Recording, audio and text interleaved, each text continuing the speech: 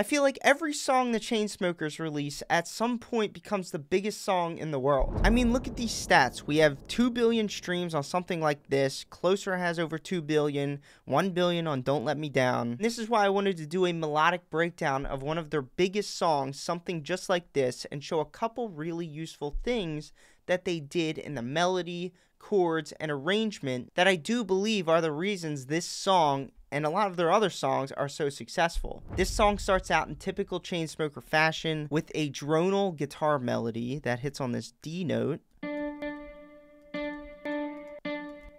The other note we hear is this A.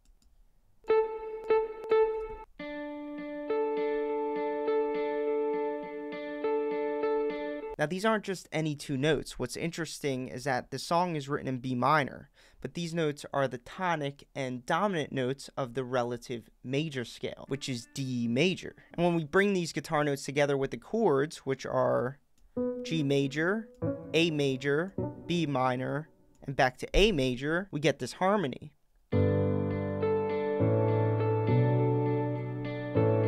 Now what you're hearing is a melody that's rooted in a major key and a chord set that is in a minor key. So together we get that beautiful uplifting sound. But here's where things get interesting. So in most songs, an artist will try to phase a drone out or keep it the same and just build around it. But what the Chainsmokers did is they just increased the energy of the drone melody every 4 bars. And they did this a couple different ways. They got rid of the guitar when the vocals happened, which is 4 bars into the song. And then they replaced the guitar with a piano, but instead of triggering quarter notes like this, the drone doubles in speed and starts triggering eighth notes.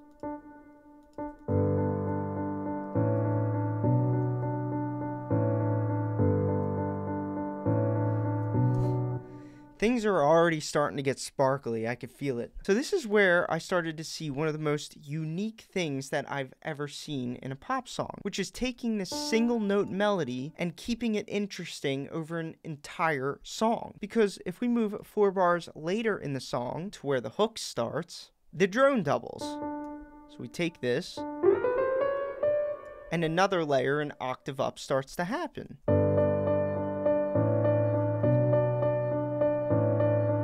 But it doesn't end there. Real quick, guys, I just dropped a brand new free guide called the 7-Step Chord Building Blueprint. I guarantee this guide will have you building beautiful chord progressions in no time. Free in the description below. Let's get back to the video. To increase the energy of this hook or chorus even more, the pianos start triggering in eighth notes, I think it is.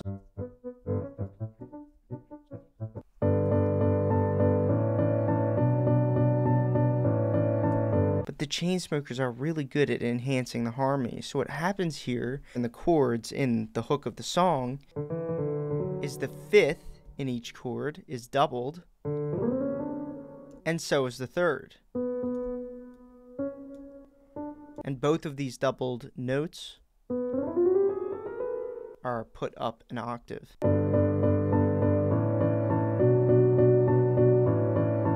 So wait, ready? To really make sure that I had the chords and drone right, I rewrote the melody in a horn.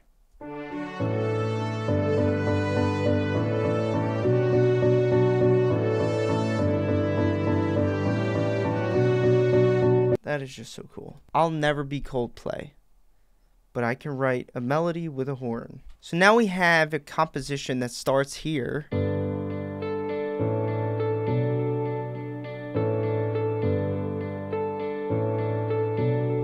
And builds up into this.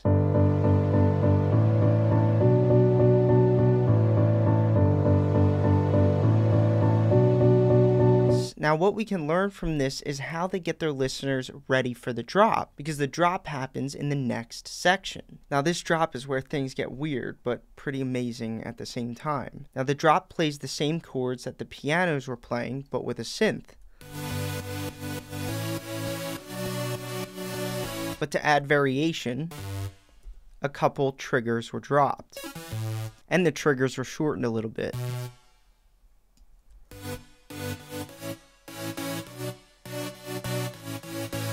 But this is what I find so fascinating about this drop.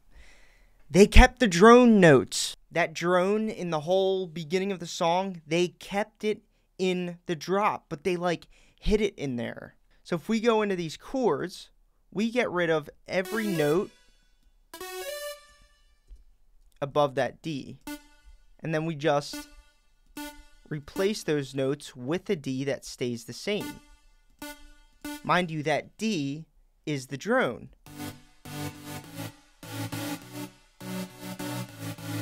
Like, are you kidding me? And then, as if that wasn't enough harmonic goodness,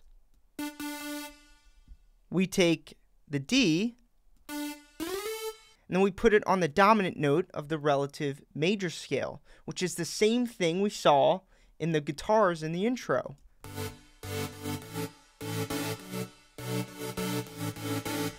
Like, are you kidding me? Like, nobody before that did that, ever. And then we throw a couple layers, and we get this beautiful, recognizable sound.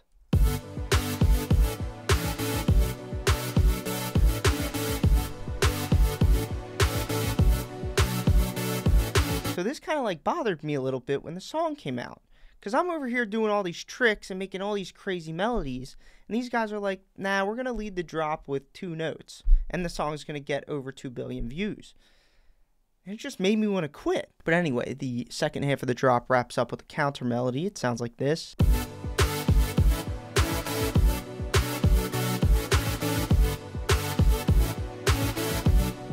And there's another melody that comes in at the end of the song that I didn't feel like making. But anyway, guys, thanks so much for watching this video. And as always, stay tuned for the next video.